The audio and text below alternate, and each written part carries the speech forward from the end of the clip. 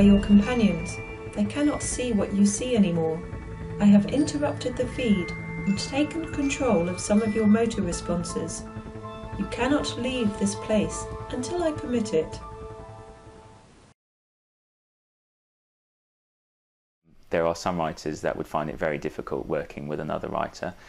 For me, I find it a real pleasure because Simon and I have complementary but also contrasting interests, which actually, instead of causing differences, actually kind of fleshes out the characters really, really well. And because we're looking at quite morally complex areas as well as characters, it's really exciting to have lots of contrasting viewpoints, not only of the characters but actually as writers as well. So I'm the less experienced member of the team in terms of novel writing.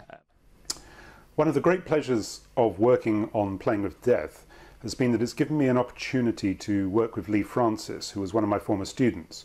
And right from the get-go, I was really impressed by his work ethic and his flair for kind of creative thinking. Now, we stayed in touch, and when we came up with the idea for Playing with Death, then Lee and I sort of sat down and worked this out. And we weren't quite sure how this was going to work in terms of working on co-writing a novel. I've co-written a film script with my brother before, but I've co-written with a historical novel with another friend of mine. But I haven't yet written a thriller or anything quite as challenging as Playing with Death. So this was a bit of an experiment for me.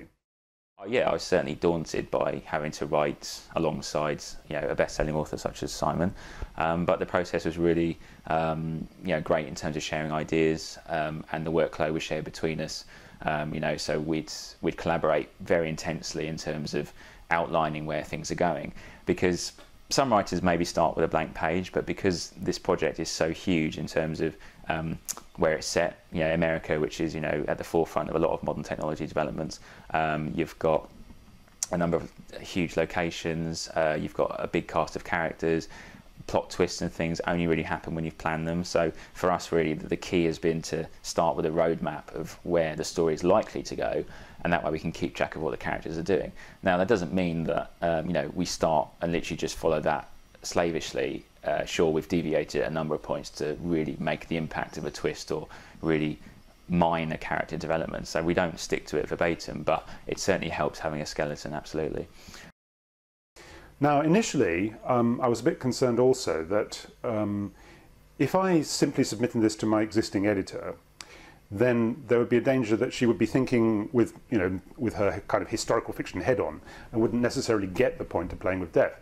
So what I did was I told my agent I wrote the first 15,000 words of the manuscript and said to my agent, could you send this into the publisher, but not to my editor, to a different editor, but don't say that it was me that wrote it.